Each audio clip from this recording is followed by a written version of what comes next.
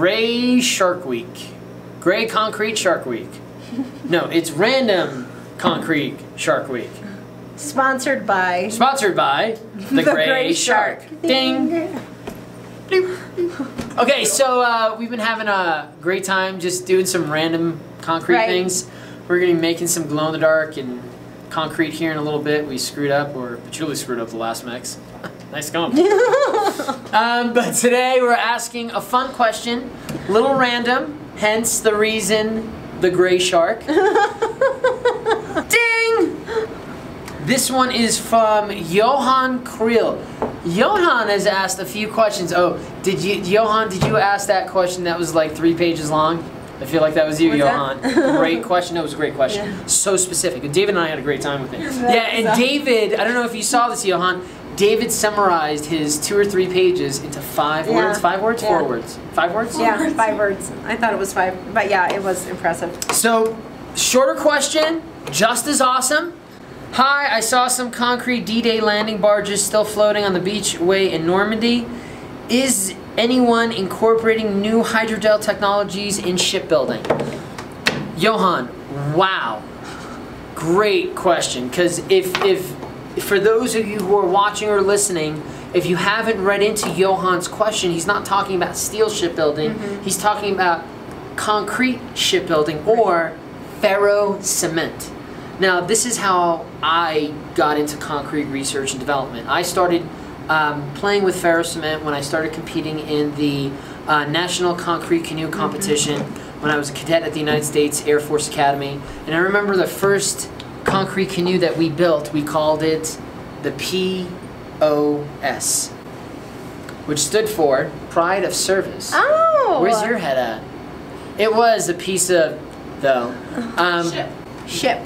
But the concept of it, the competition that I really got into for years to come, forced you to understand concrete design and really be disruptive with new and emerging technologies. Well, and get creative. And get creative with it. Kitchen sink, like the concrete canoe is the perfect form for the kitchen sink. Totally form. Well, and you ended up doing some of those classes when you were a PhD candidate, right? And we had a blast working with those kids on just crazy. They gave us some free T-shirts too, so that was some pretty great T-shirts. Great T-shirts. Yeah. So you know the history of that, like Johan is saying, is that it goes back to World War I, World War II, where we had either a steel shortage or we just couldn't get steel all around the world. So we started using concrete as our building material. And the great thing about it is, if for some reason these ships were destroyed, they could be dredged back up, repaired, and sent back up, as opposed to when you have failures with, say, the Liberty ships, where they cracked in half. You couldn't really repair those as well or as easily and send them up. And especially if a ship got blown up or a section of it demolished and it sunk, you can't really dredge that up. With concrete ships, you could. So could this be used? I think, yeah. I don't see why it would be a problem. One of the things that we know with colloidal silica technologies and the hydrogels that you get from them, or colloidal silica hydrogel technologies and the hydrogels that you get from them, is they need to be in a saturated environment. Right, so that really is an ideal application for it. Marine environments are ideal, and that's where we are. That's where a lot of companies are using them, but ships, it's the same thing. Whether you're doing a marine, brackish, or lake environment, it's not a bad idea. And the greatest forum for that, the people who could experiment, sponsor a concrete canoe team. Oh, yeah. And see how they do with that. That is, yeah. That being said, I don't see, besides the concrete canoe team, I don't see a lot of concrete shipbuilding companies out there. So it's not a big industry. So outside of the concrete canoe competition, I don't necessarily see who would use it. I know there are folks out there who still have these amazing concrete ships, but I just don't know if there's any... Just don't see it. Any manufacturers out there. Sure. Do you?